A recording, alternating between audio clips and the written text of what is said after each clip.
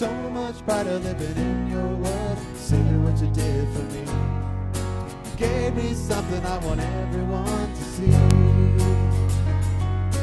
When we stumble and it all goes wrong, only you can make it right. So I say, oh, oh, oh, oh.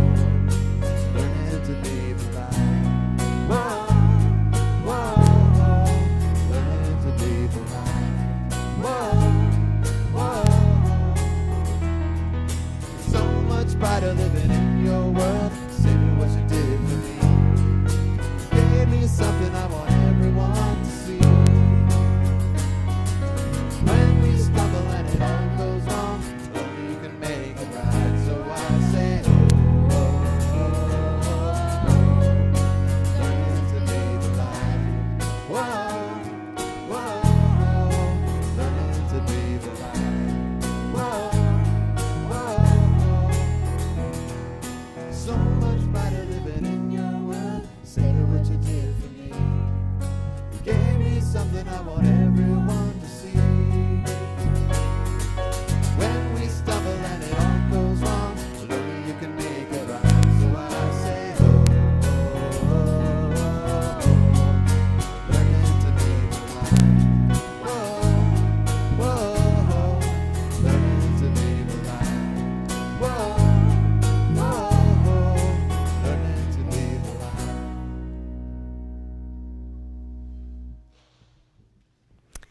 Well, welcome to worship tonight. Good morning. Pastor Gena Maria Koeberl, and I'm your interim pastor here at Messiah. And today is Pentecost Sunday, so we will be celebrating the third person of the Trinity, the Holy Spirit, and speaking a lot about it today. So I invite you to pray as we invite and acknowledge God's presence among us. Gracious God, we acknowledge that you are here with us, and we celebrate today the promise and fulfillment of that promise of your Spirit to be present in us and with us and through our lives. And we pray this in Jesus' name. Amen. Let's sing. Oh, let's pray. I'm not sure. Sing.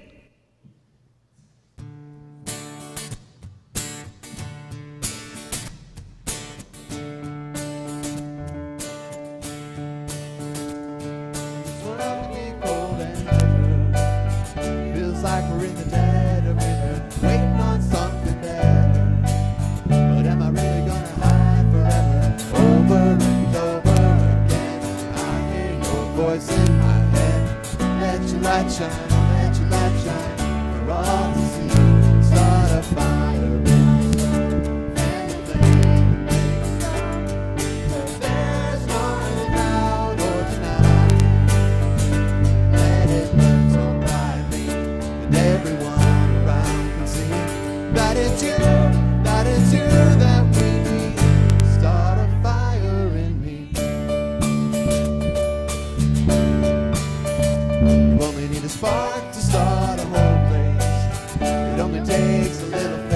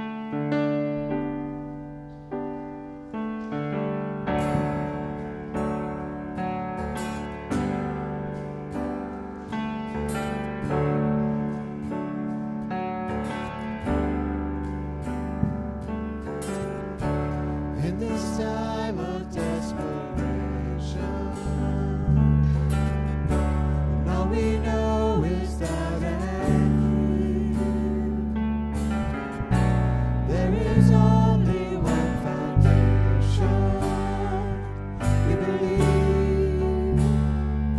We believe. In this broken generation, love is like you help us see. There is only one salvation. We believe. We believe. We believe in God the Father. We believe in Jesus Christ. We believe in the Holy Spirit, and He's given us new life. We believe in the crucifixion. We believe that He conquered death. We believe in the resurrection, and He's coming back again. We believe.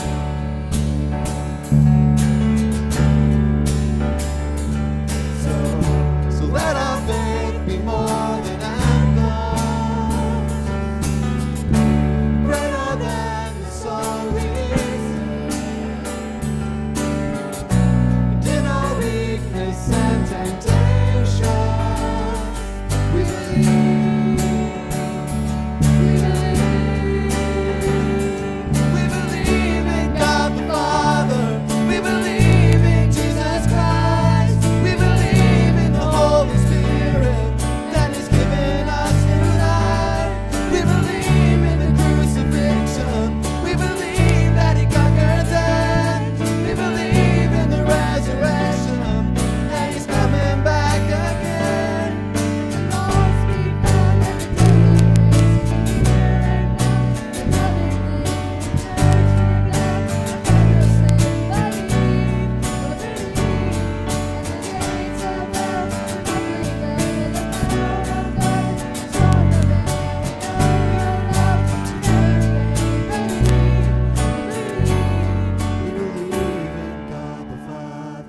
we believe in Jesus Christ. We believe in the Holy Spirit, and He's given us new life. We believe in the crucifixion. We believe that He conquered death. We believe in the resurrection, and He's coming back. He's coming back again. He's coming back again. We believe.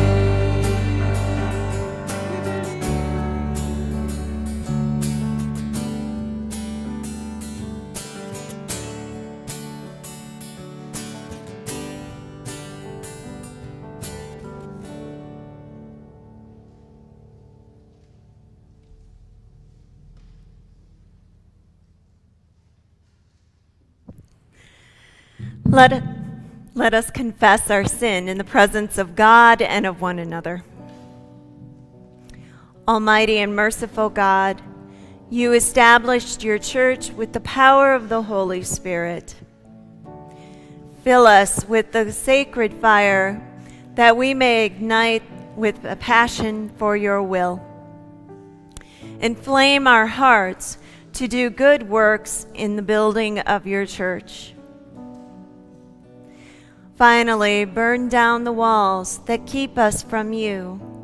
These things we ask in your name. Amen.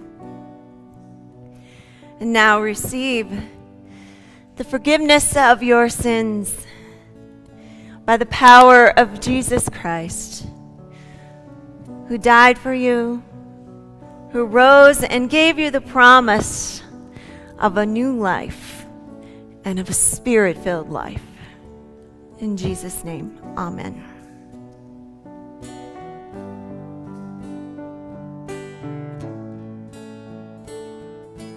Fill me with your Spirit and take Him not away. Fill me with your power to walk in your way.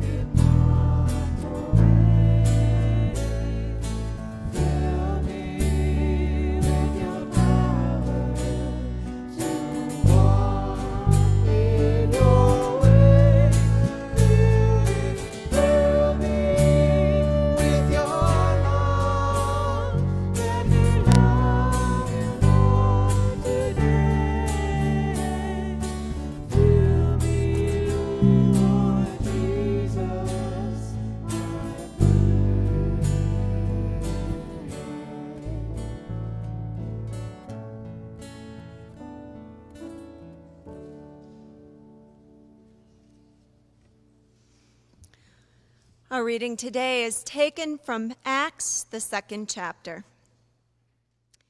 When the day of Pentecost had come, the apostles were all together in one place. And suddenly from heaven there came a sound like a rush of a violent wind, and it filled the entire house where they were sitting. Divided tongues as of fire appeared upon them, and a tongue rested on each of them. All of them were filled with the Holy Spirit and began to speak in other languages as the Spirit gave them ability. Now there were devout Jews from every nation under heaven living in Jerusalem. And at this sound the crowd gathered and was bewildered, because each one of heard them speaking in their native language. Amazed and astonished, they asked, "Are not all these who are speaking Galileans? And how is it that we hear, each of us, in our own native language, Parthians, Medes, Elamites, and residents of Mesopotamia, Judea, Cappadocia, Pontus, and Asia, Phrygia and Pamphylia, Egypt, and the parts of Libya belonging to Cyrene, and visitors from Rome, both Jews and proselytes, Cretans and Arabs, in our own languages, we hear them speaking about God's power, deeds of power." All were amazed and perplexed, saying to one another, "What does this mean?" But others sneered and said, "They are filled with new wine." But Peter, standing with the 11, raised his voice and addressed them, "Men of Judea and all who live in Jerusalem, let this be known to you, and listen to what I say. Indeed, these are not drunk, as you suppose, for it is only 9 o'clock in the morning. No, this is what was spoken through the prophet Joel. In the last days it will be, God declares, that I will pour out my Spirit upon all flesh, and your sons and your daughters shall prophesy, and your young men shall see visions, and your old men shall dream dreams. Even upon my slaves, both men and women, in those days I will pour out my Spirit, and they shall prophesy. And I will show portents in the heavens above, and signs on the earth below, blood and fire and smoky mist. The sun shall be turned to darkness, the moon to blood, before the coming of the Lord's great and glorious day. And then everyone who calls on the name of the Lord shall be saved." The word of the Lord. Thanks be to God. The peace of Jesus Christ be with you all. Please share that peace with one another.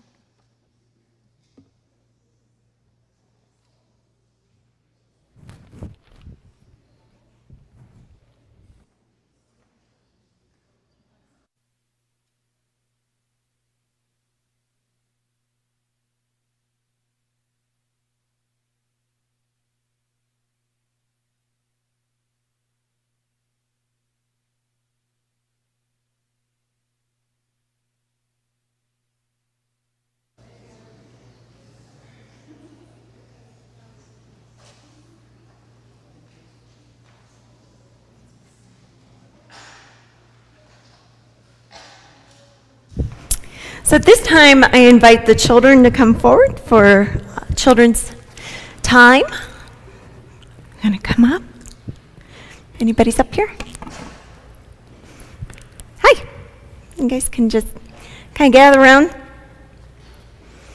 Yeah, you can have a seat there. That's good. All right. Well, today is Pentecost. And that is, as you may have heard in the reading, a day when the Spirit came to the disciples and they were given power to do things they hadn't been able to do before, like speak in languages they didn't know. And they could do this so that they could teach about Jesus and tell people about Jesus. And the thing is we receive the Spirit in us since that day. In fact, in our baptism, that's one of the things we receive in our baptism, is that the Holy Spirit comes and lives within us, dwells within us. And I want to show a little what that's like. So I have a flashlight here, and it's pretty bright. And in order for this flashlight to work, to give me light, it has to have batteries, right? If it doesn't have the batteries, then it stops shining. So it's got batteries here. There we go. Got some batteries in there. And with batteries, I got a shining light. Well, in his Sermon on the Mount, Jesus said, "Let your light so shine that people will know through your good works and recognize and celebrate God in heaven." And the Spirit comes and lives with us to give us the courage so that we can grow in our faith, so that we can talk about God to people and learn and teach. And that's all with the power of the Spirit. It's kind of like our battery, and it helps us to shine. All right? So I'm going to ask you to pray with me. You'll just repeat after me, okay? Dear God, thank you for your Spirit living in us so that we can tell others about Jesus and let our light shine. Amen. All right, thank you.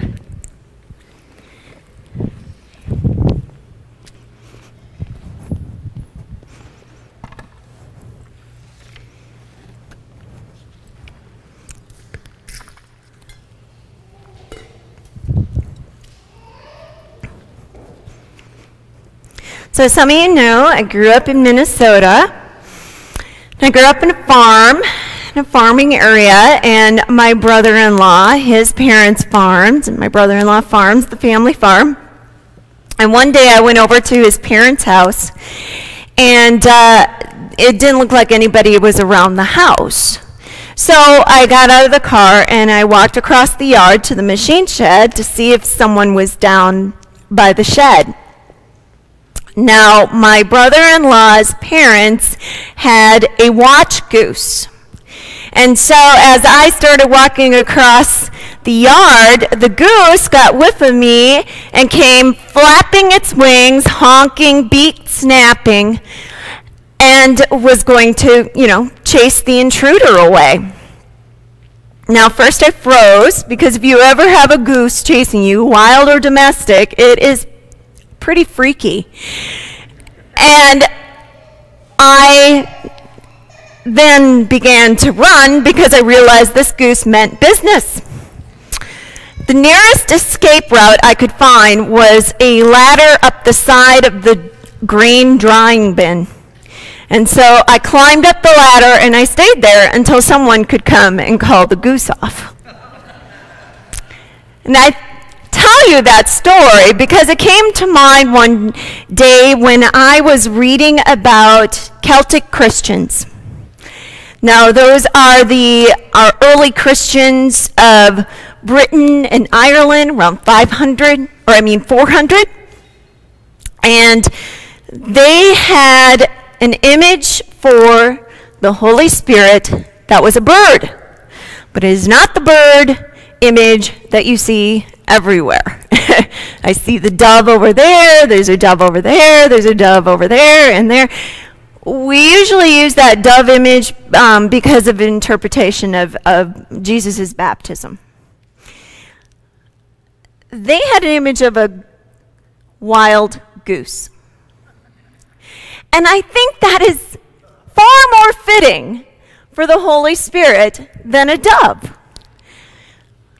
When you think about how the disciples were perceived on Pentecost when the Holy Spirit came upon them, what did people say? What did they think was going on? What did they think? What did they say? They're drunk. Yeah, they're being drunk and disorderly. Think of people that you've seen being drunk and disorderly. That is not a calm, cooing dove. That is a wild, honking goose of a celebration, intoxicating joy, and a kind of wild freedom. The Holy Spirit confounds our expectations, slips through restrictive ideas, and opens new doors for God's people. That's what the Spirit does. So, if the Spirit is so noticeable, more like a beak-snapping, honking, raucous wild goose, why is it that mainline Christians primarily only talk about the Spirit on Pentecost? And then we get very quiet and we don't talk about it again. Jürgen Moltmann, who is a theologian, he posed the idea, he called the Holy Spirit the shy member of the Trinity. When he said this, I don't think he necessarily meant that the Spirit was shy, because the Spirit is not shy. But we are shy to speak about the Spirit. It is the great paradox of the Spirit. You see, the Spirit is noticeable and life-changing, and yet we are the shyest to speak about it. Moltmann poses maybe this is because it's easier to identify with a creator and with Jesus, because we can physically experience them, right? We can see creation, and it's easy to conceive of a creator. We can connect with that. And Jesus, well, as the church, we are in the body of Christ, right? And then Jesus was also incarnate, embodied. And so we can connect with that. But the Spirit is a force that cannot be contained. The Spirit is God fully present. It's a power, it's an energy. The Spirit is the third person of the Trinity, one God with the Father and the Son. We confess that in our confessions. And the Spirit is mysterious and fully active and constantly on the move, like the wind, and cannot be grasped. To illustrate how the Spirit works in us and in our lives, because as I mentioned earlier, in baptism, we believe the Holy Spirit comes and dwells within us. That means God lives in us, dwells in us, makes a home in us. That's pretty amazing. And that is the Spirit. It's because of Pentecost, because of this day when the Spirit came and that promise was fulfilled that Jesus made, that we can experience that. And I want to show you what that experience is, what it is to have the Spirit dwell in us. And so to do so, a lot of you got balloons, and I want you to take your balloons out. All right, this balloon right now is kind of blah. It is not really inspirited. It is kind of dead. And we can feel that way in our faith. We can feel that way in our lives. We can feel at times very depressed, decompressed. We can struggle with our grief and with health and broken relationships, and it can make us feel kind of limp. But we are told in the Bible that the Spirit comforts us, shows compassion and care when we're feeling like this. The Bible tells us the Spirit intercedes when we don't know what to pray or how to pray. We know that the Spirit comforts us, gives strength, gives healing, gives peace, and most importantly, leads to hope.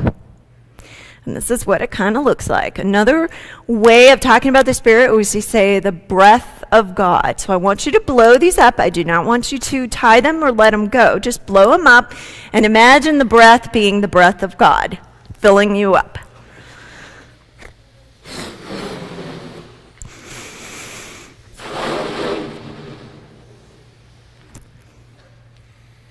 All right.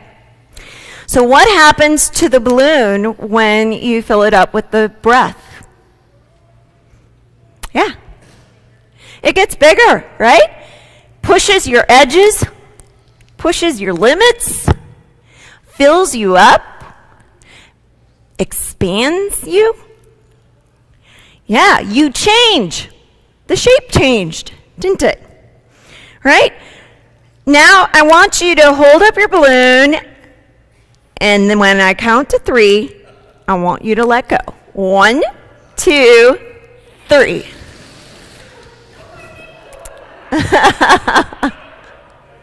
Let it go.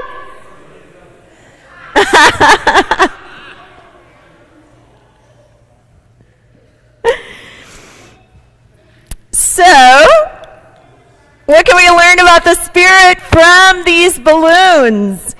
When you let it go, did the balloon stay in one place? No. It flew somewhere. And that's like the Holy Spirit, active, always on the move. When you let it go, did you know where the balloon was going to end up? No. And does anyone know like where their balloon went and could pick out which one is theirs? Some of you probably could, but many of you probably not. Again, the Holy Spirit is unpredictable. We don't know what it's going to do or where the Spirit is going to lead us when we let the Spirit go inside. We can be surprised in wonderful ways. So what did you hear when we let go of the balloons? Besides that, what else did you hear? Laughter.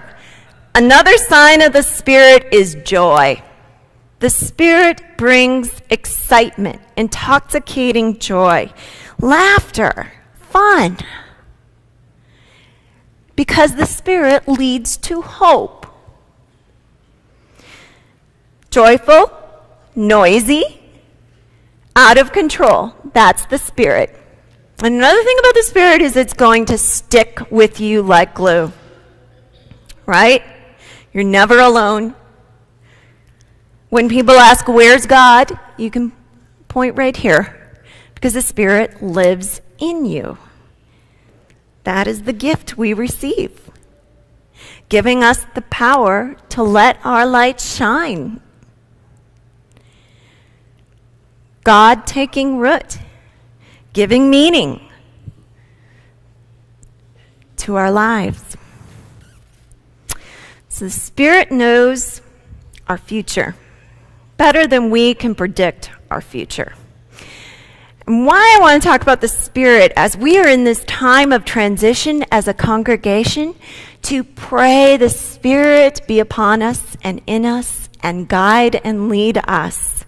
And that may mean our balloons go in places we didn't expect them to. It may mean we get surprised. It may mean fun. It may mean some joyful experiences, some excitement. We don't know. But let us pray that the Spirit truly inspire this process of transitions. So, it is no shy member of the Trinity we're talking about today, but a honking wild goose that'll jar you out of your complacencies and a great helper from God, a bringer of joy, a bringer of hope, and God dwelling within you. And that is one holy goose of a revelation. Amen.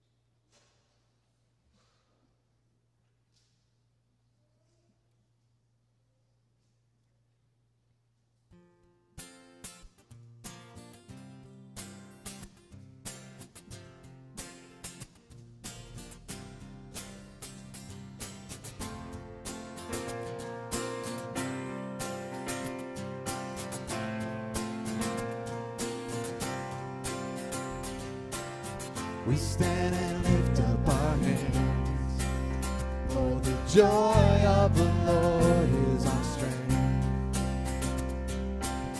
We bow down and worship Him now. How great, how awesome is He. Together we sing.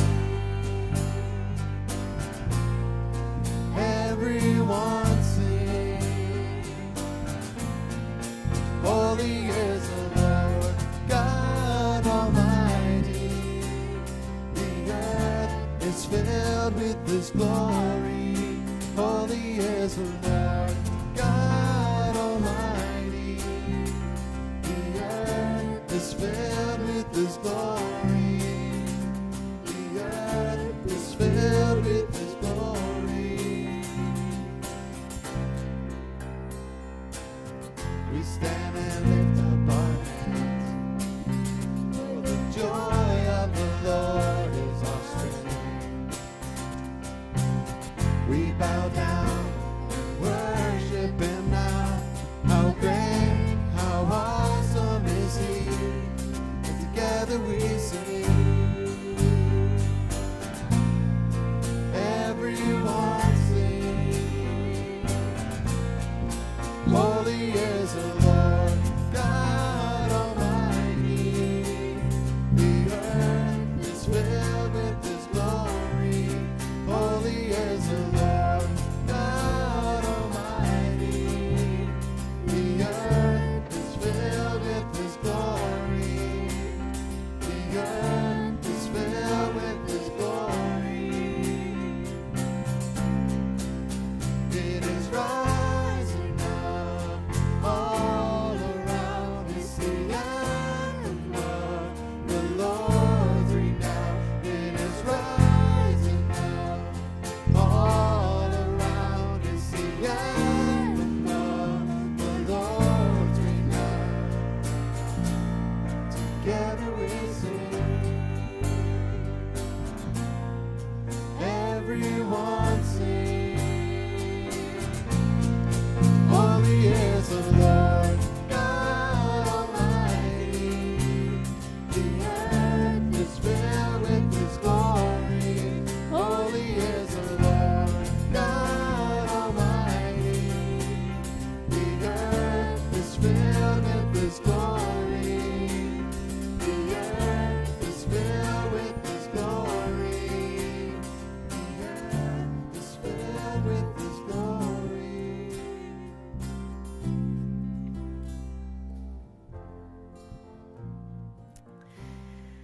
Let us join in prayer for our church and the world and for all in need. We pray, come, Holy Spirit, and fill us with your love.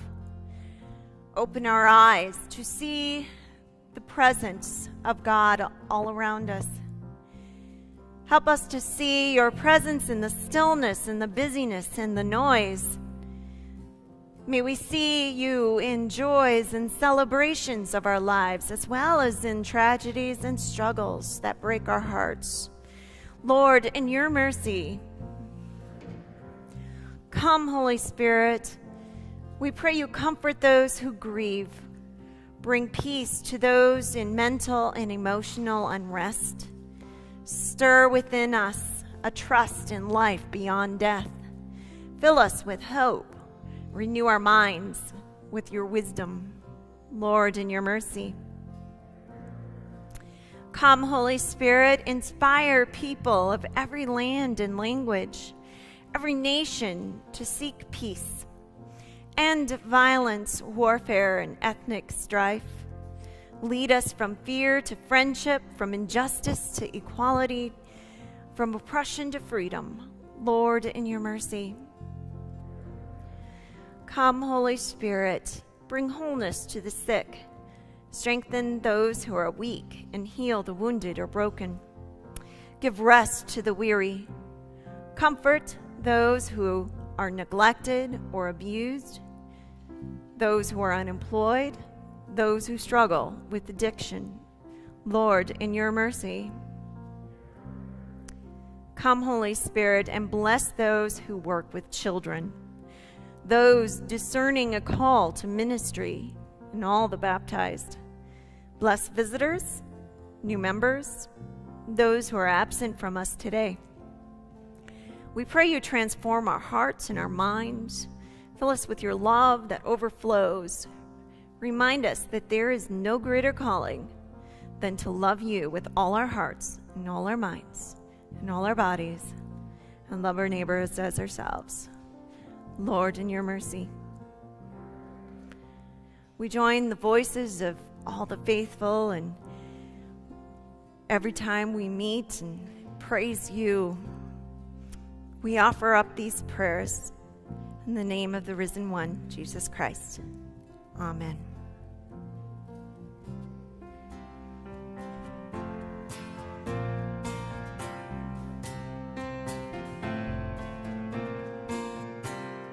Together we sing, everyone sing. Holy is the Lord God Almighty.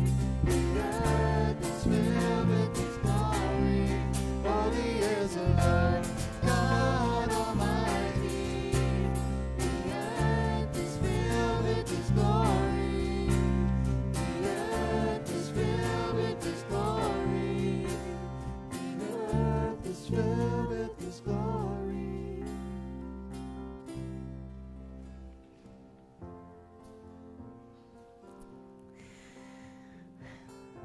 The Lord be with you. Lift up your hearts. Let us give thanks to the Lord our God. Jesus, in the night in which he was betrayed, gathered with his disciples, and he took bread and he blessed it and he gave it to all to eat, saying, "Take and eat. This is my body given for you. Do this for the remembrance of me." After supper, he took a cup, blessed it, and gave it to all to drink, saying, "This cup is the new covenant of my blood, shed for you and for all people for the forgiveness of sin. Do so for the remembrance of me." Whenever we eat of this bread and we drink of this cup, we do so remembering that Christ died, Christ risen, and Christ shall come again. And let us pray as Jesus taught us. Our Father, who art in heaven, hallowed be your name. Your kingdom come, your will be done, on earth as in heaven.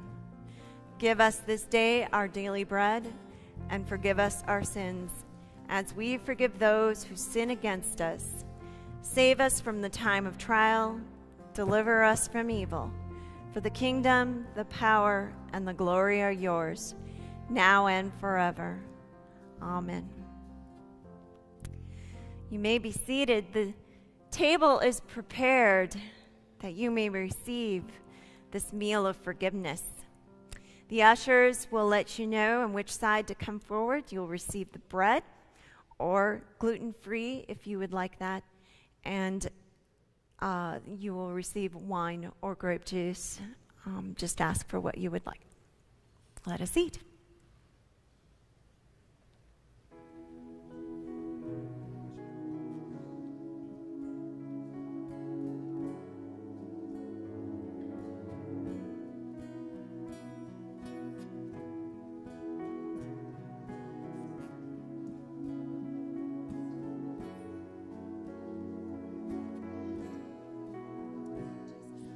Purify my heart, let me be as gold and precious silver. Purify my heart, let me be as gold, pure gold, refined as fire. My heart's one desire is to be holy, set apart for you.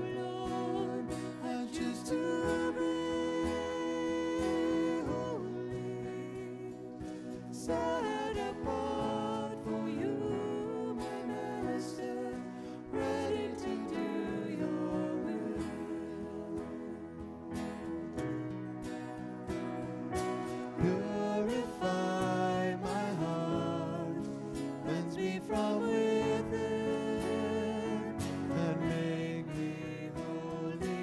Purify my heart, cleanse me from my sin.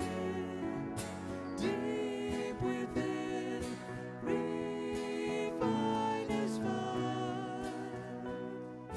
My heart's one desire is to be holy, set apart for you, Lord. I choose to be holy, set apart for you, my Master, ready to do your will.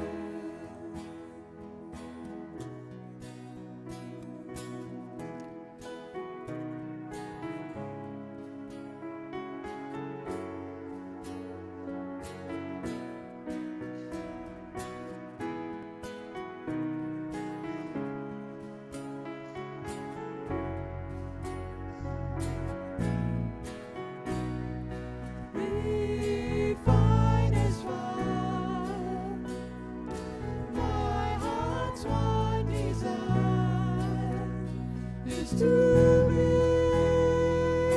holy, set apart for you, Lord. I choose to be holy, set apart for you, my Master, ready to do your will.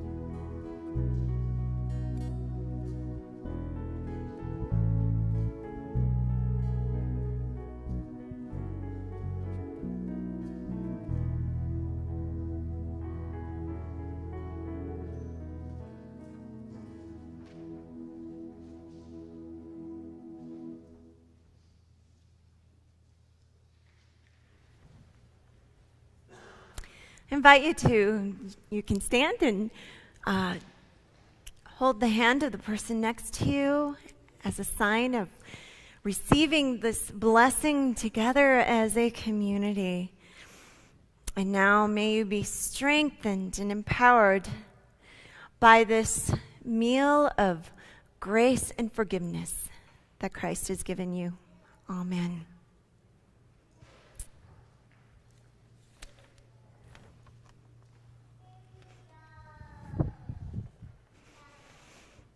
And I invite you to receive the blessing of benediction. May God, our Creator, our Savior, and guiding, exciting Spirit bless you now and forever. Amen.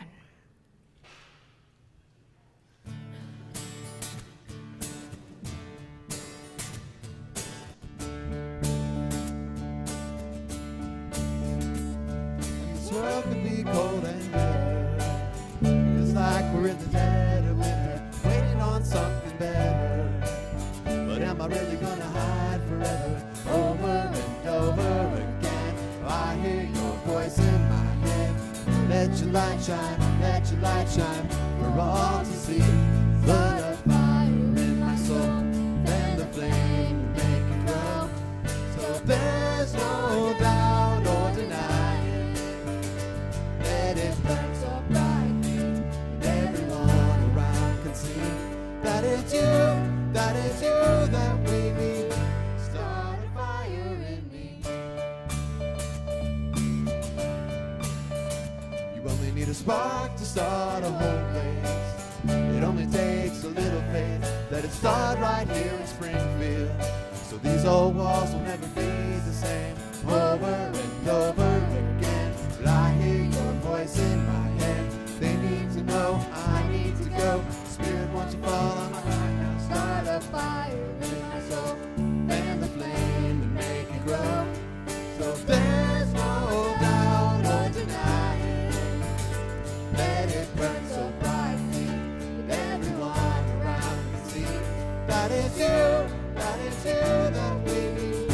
Start a fire in me. You are the fire, you are the flame, you are the light on the darkest day. We have the hope, we bear your name. We carry the news that you have come to save. Only you can save. Start a fire in my soul, fan the flame, make it go. So there's no doubt or denying. Let it burn so brightly that everyone around can see that it's you that we need. Start a fire in me. You are the fire, you are the flame, you are the light of the darkest day. This day, start a fire in me. Guided by the gospel, we welcome all to worship, make disciples, hunger for ministry, nurture youth, gather resources for growing ministries, and offer healing and care to all in need. Go in peace to serve the Lord. Start a fire in my soul, fan the flame, make it grow.